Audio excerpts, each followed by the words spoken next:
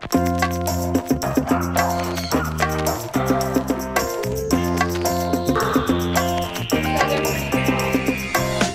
guys, I'm Shay with 435 South Magazine, and today we are here at Sydney's Pet Spa with one of the owners, Erin.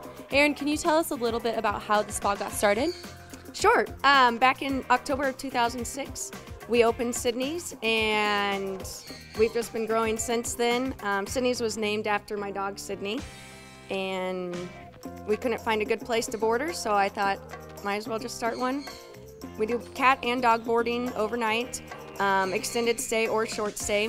We do daycare 7 days a week, and then also grooming. We have 3 full-time groomers that do every breed you can think of. Awesome, and we know that just because we're coming into the Halloween season that we have a special photo contest. Do you want to tell us about that so we can get the Johnson County area up and updated with what's going on here? Yes, our contest this year is going to be online through Facebook.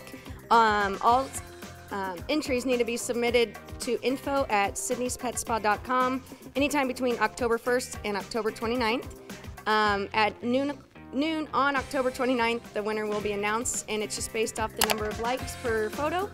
So we're just having everyone submit their cutest costume, and that's what we got. Can you tell us where you're located and what your store hours are?